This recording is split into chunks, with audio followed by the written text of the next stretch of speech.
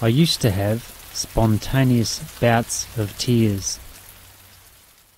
These would occasionally occur at work, having lunch, walking down the street, or driving.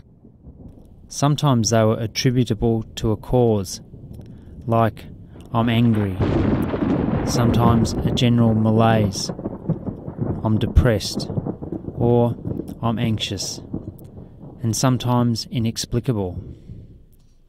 Once, after a very deep 1-hour foot massage with a reflexologist, later that day came an outpouring of emotion by way of tears due to the opening given by the foot massage.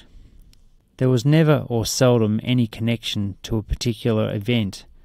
Therefore, I believe the underlying condition for such outbursts was deep in my psyche.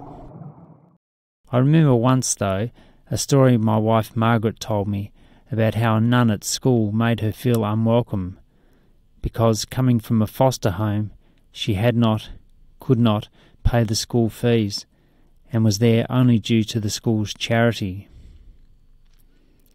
I cried with her 30 years later because it still hurts. Life has taught me it's good to get it out, and sharing helps.